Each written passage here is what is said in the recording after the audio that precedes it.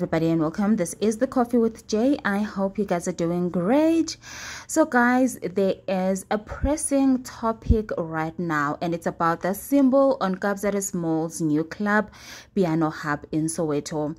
Now, I stopped reading the menu before the Satanic sign, then I knew something is really off about this Piano Hub. I don't think it is a black-owned lounge. His sold is so? ? A lot of people under this post said this guy was jealous and he's hating on Kabza's success. Instead of celebrating him, he's bashing him instead. But let's have a look at that symbol ourselves. Does it not look like that symbol, that Satanic?